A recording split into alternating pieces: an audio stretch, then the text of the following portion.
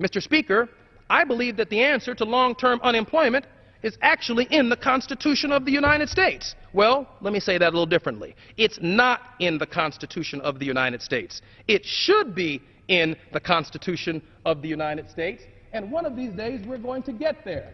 We need to add to the Constitution the right to a family to have a decent home. What would that do for home construction in this nation? What would that do for millions of unemployed people? He says we need to add to the Constitution the right to medical care. How many doctors would such a right create? He says we need to add to the Constitution of the United States the right to a decent education for every American.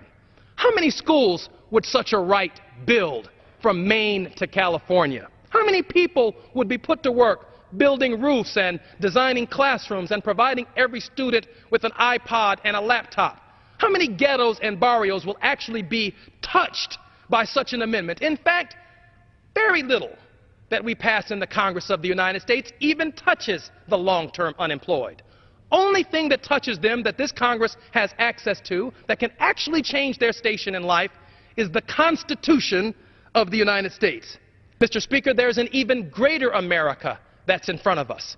It's the America that adds to our founding document these basic rights.